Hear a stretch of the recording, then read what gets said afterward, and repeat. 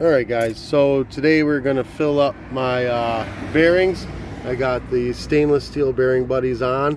You can tell it's empty because the bearing buddy hasn't come out, you know, and taken up. You see there's a gap between that metal ring right there and the top here. And that's when that squishes all the way, that's it, all the way full. When you pump it in there, you'll feel it fill too, but this one's been, I just put this bearing buddy on here, so this one's going to take a lot of grease, so we're going to start pumping her up right now.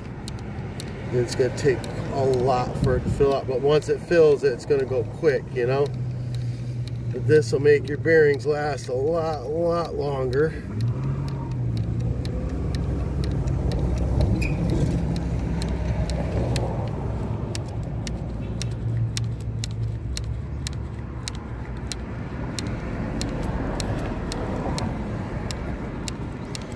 I am really still putting grease in there. That's, oh, we're getting something starting to kind of fill up, I guess.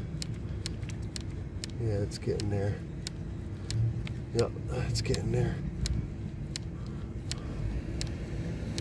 Alright, and that's it. You can tell that's full all the way. A little bit of grease is coming out. You can see the gap is taken all the way up. I'll put these bearing buddies on the in the description below. Just click on the link.